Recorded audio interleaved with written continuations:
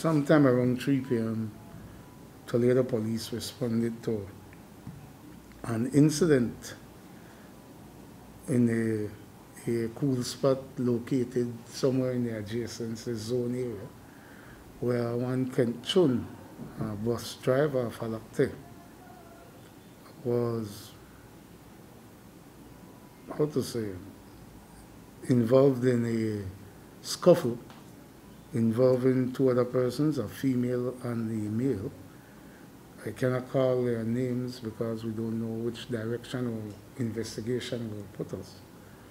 But we know that the incident initially began between two bus operators that allegedly are common law, in a common law union, where they were fighting, and we understand that Justo Martinez went to separate them in that fight.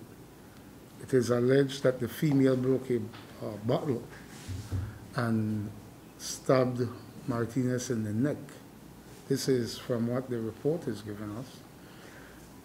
We also gathered that Martinez's relatives took him to a clinic somewhere on the Guatemalan side of the border, where investigators learned that he succumbed to his injuries a little before 3 yesterday afternoon.